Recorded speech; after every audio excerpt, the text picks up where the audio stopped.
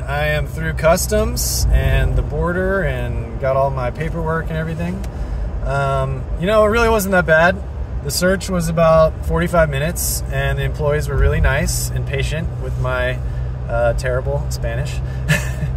We relied heavily on Google Translate, but we made it happen. And yeah, they asked me a couple questions. What do I do for work?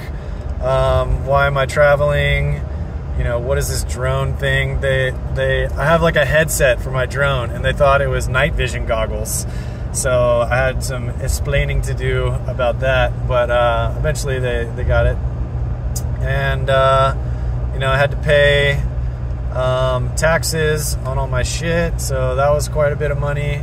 And then I had to go to a different building for the for my own like immigration form, and then my temporary import vehicle, which was very expensive because you actually get that back. It's basically a deposit that you get returned when you leave the country, and it's to dissuade people from selling cars down here, I guess.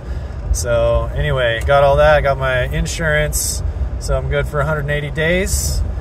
And yeah, I've got a 3-hour drive to Monterrey now, so looking forward to it. Everything's going smooth.